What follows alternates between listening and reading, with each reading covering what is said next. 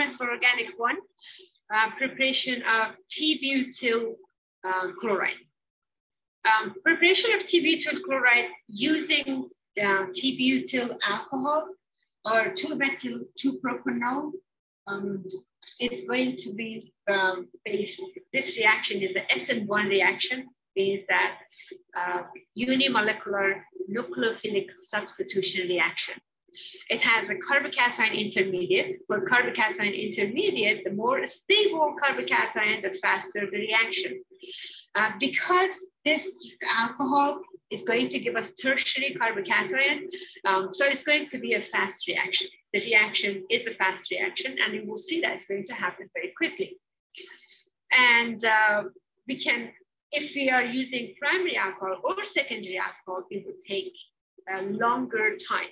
But this is just to show you that we are performing this experiment and we are going to test with silver nitrate, the product after isolation, to prove that alkyl halide has the form. So for this experiment, we are using HCl, hydrochloric acid, for 2 purposes. First of all, it's going to provide us the nucleophile, which is the Cl minus. The Cl minus is the nucleophile in this reaction. Second, it's going to protonate the OH. When it does protonate the OH, it's going to change the OH to better leaving group, which is H2O. We do need a good leaving group in this reaction. I had the HCl measured, the 15 milligram HCl, placed in the ice bath for the last 10-15 minutes, just took it out, going to transfer into a separatory funnel. Carefully, when you are working in the lab, you want to use maybe a funnel or carefully make sure that there is no acid spilling outside of the separatory funnel. Now, after you transfer the acid, then carefully, and this is a cold acid, when you read the experiment, it does tell you why it has to be cold, because we do not want to promote any elimination product here. So we are keeping the reaction condition very cold. I added 5 milliliters based on the procedure of the T-butyl alcohol. Close the stopper and make sure to mix it well and wet. There is no heat here involved in the reaction, but we do have to vigorously shake this separatory funnel to make sure that reaction is taking place here. So we do this a few times. And vent. Just shake and vent.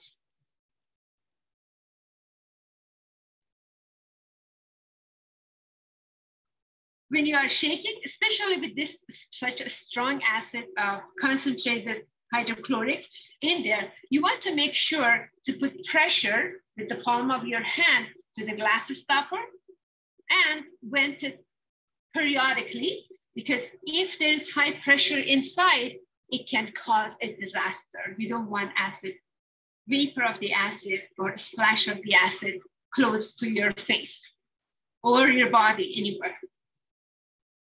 We're going to place on the iron ring to rest, and the layers should form and start the separation.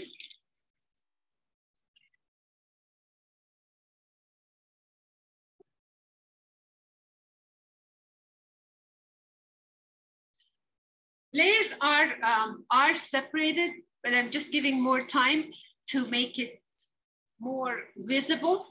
See that there is like a ring up here, clear ring, that's the organic layer, and the cloudy layer is the aqueous layer.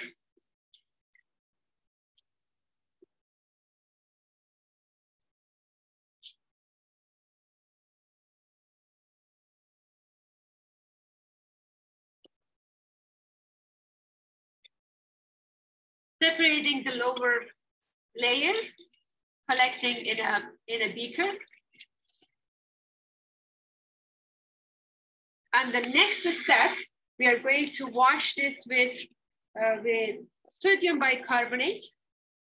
The reason we are washing with sodium bicarbonate is because if there is any leftover of the acid, it would be removed. So I'm just going to measure 10 milliliters of sodium bicarbonate, carefully add to the separatory funnel.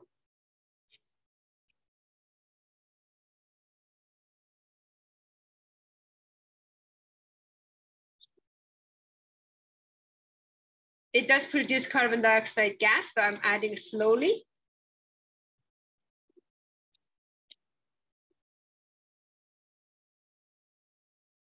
Because it's an acid-base reaction. And remove the top to make sure there's no pressure buildup. And separate the lower layer.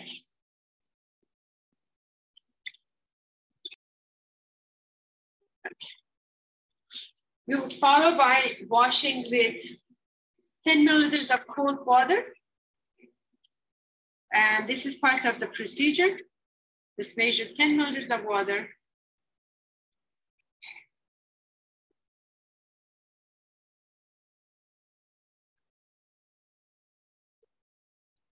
Just washing. That's why I'm not shaking, venting. This is just washing of the sample with water to remove whatever water-soluble impurities is left. Especially, I just add the sodium bicarbonate. So I see the two layers. We're going to separate the aqueous layer, and we are collecting all of the aqueous layer in the same beaker, which is called the waste container. We don't need the aqueous layer, we only need the organic top layer. There's some moisture still left. Going to transfer that to a clean, dry Erlenmeyer flask.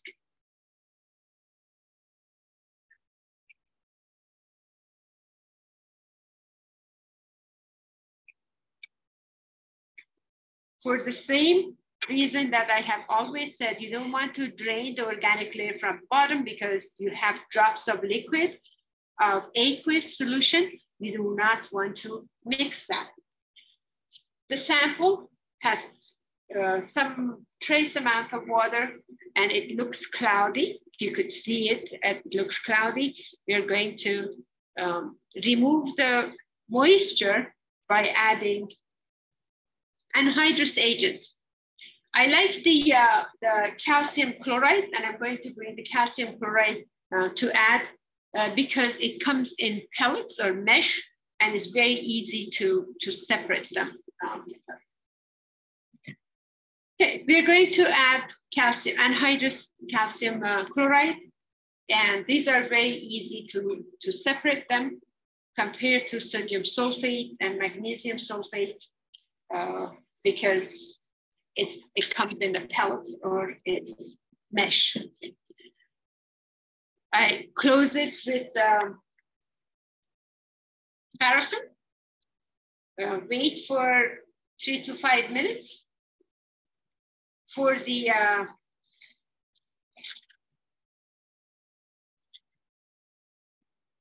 anhydrous agent to work and remove the moisture. I know I have enough of the drying agent because the calcium chloride is moving around. Next step would be to measure the mass of the product. To measure the mass of product, I have to separate from drying agent. So I would take another clean, dry Erlenmeyer flask, measure the empty container, and then transfer after the moisture has been absorbed.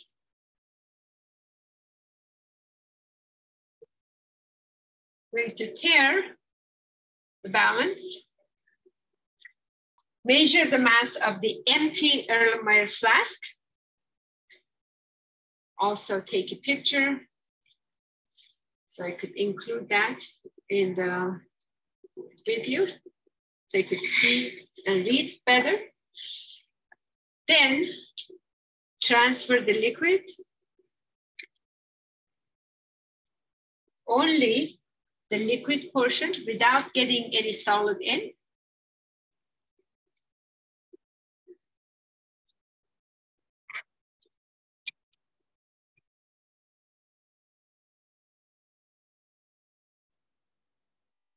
And measure the mass again. We're going to take a picture. So I would include the picture, you read it from the picture. Okay. We have the product, which you can calculate the percent yield based on the mass. We have to prove that this product is a T-butyl chloride. So we will test it with silver nitrate. If a white precipitate forms, then we know that this compound is T-butyl chloride. Because it's a tertiary alkyl halide, is going to form very fast. So as soon as you add the silver nitrate, you should see the white precipitate.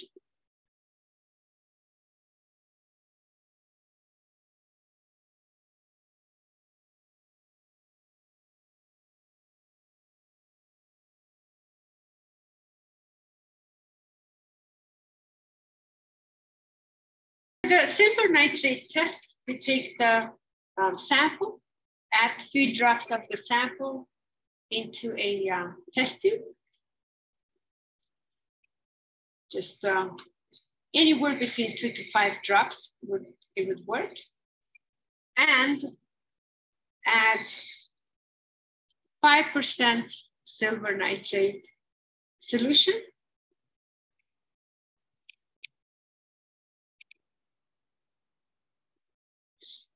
Formation of the white precipitate, it indicates that we have the alkyl halide as a product. This is just one last test for this chemical also, which is a physical test, and that is the refractive index. For the refractive index, we are using digital refractometer. I clean usually with the ethanol. We don't use acetone for this. To calibrate, we add distilled water. And when we add the distilled water, it would calibrate.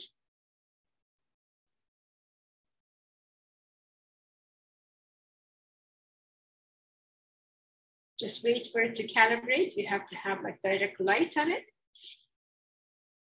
Okay, it says the calibration point or set point calibration successful.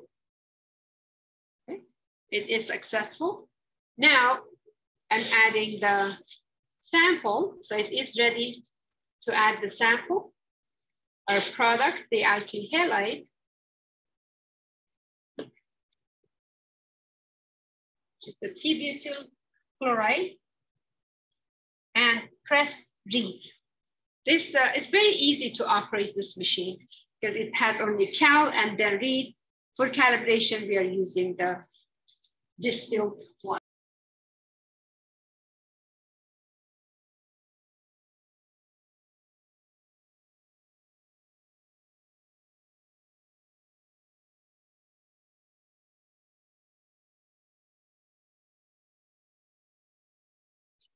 Let's take a picture.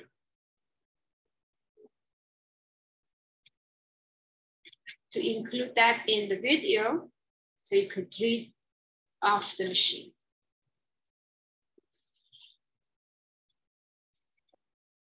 Very good. And that is the last piece of information we need as a data for writing your lab report. Thank you.